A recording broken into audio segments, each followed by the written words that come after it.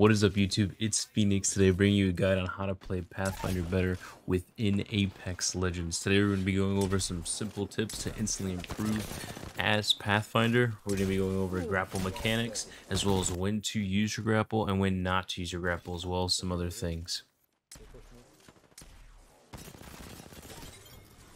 Good shit. I didn't even realize. This guide will be for all skill levels, so make sure to stay tuned to the end of the video, because no matter what skill level you are, you will leave with some helpful tips. Pathfinder is currently the third most picked legend in Apex, with a pick rate of 8.9%. Pathfinder is an amazing legend with insane mobility, allowing him to get to high ground quickly and dominate with superior positioning. Top players like itztimmy use his mobility kit to maximum efficiency, and that's what we'll be going over in this video. Let's go over Pathfinder's kit to see what makes him such a great movement legend. His passive Insider Knowledge allows him to scan a survey beacon to lower the cooldown of his ultimate, Zipline Gun. This lowers your ultimate by 10 seconds each time you do it, and it instantly charges your ultimate.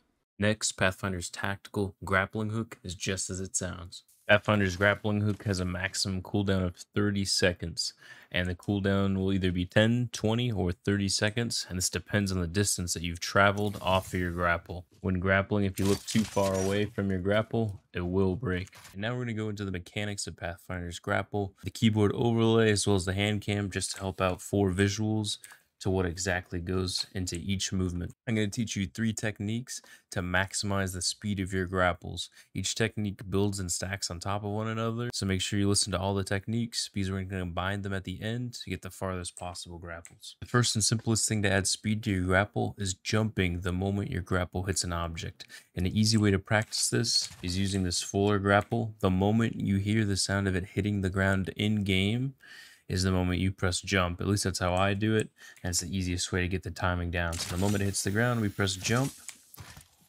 and it launches Pathfinder. This is great if you don't have necessarily an object next to you to grapple. Just grapple the ground, and you can gain a lot of space. Now that we've learned the first mechanic, that we need to jump whenever we hit a grapple, now the second thing we need to know is you look away from the point that you grappled on. So we're going to launch our grapple. The moment it hits the ground, we're going to look away from it.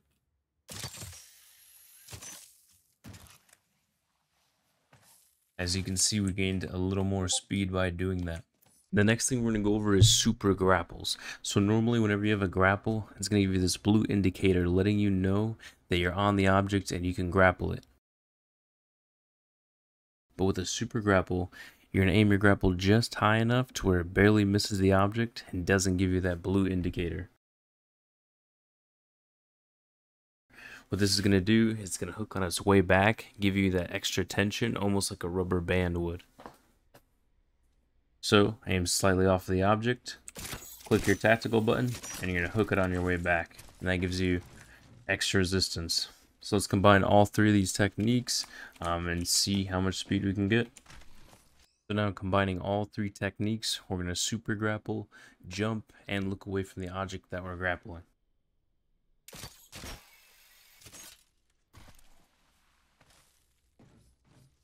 The first tip that I want to give for Pathfinder's grapple is try to refrain from grappling into fights unless you're chasing someone and know you have them low.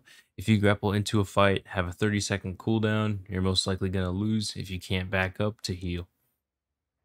The second thing that I want to mention about Pathfinder's grapple is the longest grapple is not always the answer. Because his grapple is dependent on distance, with cooldowns of 10 seconds, 20 seconds, 30 seconds, depending on how far you've grappled, sometimes it's smarter to opt just for a short little grapple that gives you a 10-second, 8-second cooldown so that you can get it back sooner. You get the speed boost without having to wait on it for such a long time. And you can use that to get closer to a fight without like launching yourself into the heart of the fight and being on a 30-second cooldown, if that makes sense. Something else you can add at the end of your grapples to maintain more speed, not necessarily gain it, is simply bunny hopping at the end.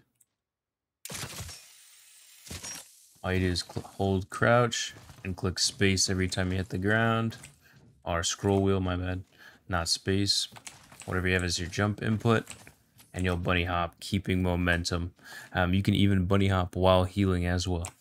One more thing is that right after you're done with your grapple, and you cancel it, Make sure you're healing at the very end of that grapple. If you're running away from a fight, you'll reset quicker and be able to come back and help your team even quicker as well. Pathfinder's Ultimate might seem simple, but I'm going to teach you guys two mechanics that are going to make it seem way more useful. The first one is the super jump using the zipline. All you're going to do is make sure that you have your jump key bound to your scroll wheel. If you don't have that already, you're going to want to make sure to do that. And all you do is you have to practice this in the firing range or wherever you can, because it's going to be hard to get the timing down. But all you do is click interact, the E button, and scroll wheel at the same time, and it's going to launch you onto higher places. If I was normally jumping, I'd stand no chance of getting up here. But if you're using the super jump off of the zip line, you can get up there. It isn't that good in between fights, but I've seen it used just for just to be flashy, but it can help. An important note with the mechanics behind Pathfinder's zipline is if it's below 45-degree angle, no matter how you jump off the zipline, you can't really go anywhere. I'm spamming jump. You can't jump off to the sides. You don't have like freedom of range of movement. The only way you can jump off is up. That's the only way you can super jump. If your grapple has an angle that's above 45 degrees, you can super jump off in any direction. So go into the firing range and experiment with this. You can use this in-game. It might come in handy. An important thing to remember when playing as Pathfinder is the exact opposite of my Wraith guide.